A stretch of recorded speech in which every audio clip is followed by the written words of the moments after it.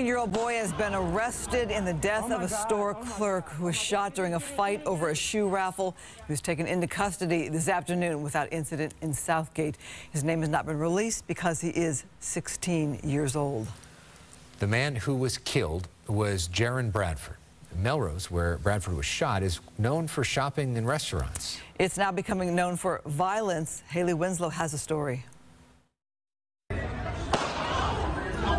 Oh my God, oh my God, oh my God. Cold-blooded murder in broad daylight. Family tells us 26-year-old Jaron Bradford was a born protector and died just trying to de-escalate a situation. It was over a raffle for a pair of shoes. These soon-to-be released camo Nike Dunks. The whole thing is just devastating. It's just not, it's very painful to see. Orna Amzalig owns Sporty LA, a shoe store on Melrose in Genesee, a couple doors down from the Shoe Palace where the shooting happened Wednesday, and a memorial is growing. Bradford worked at Shoe Palace and came to help once trouble started. And next thing you know, the ladies in the front flipping tables, going crazy about the raffle.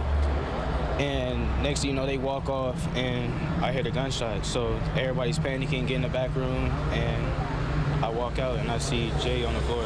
New surveillance shows Bradford rush over to the raffle table. The video shows a group of guys start to come after him. Bradford backs away in a fighting position, and the guy on the right, dressed in all black with his hand in his pocket, pulls out a gun and shoots him.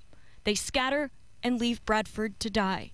I was still heartbroken for the boy that was shot, you know, because that's somebody's son. He was a kind soul, working to take care of his mom, his best friend, and pursue his dream in music production.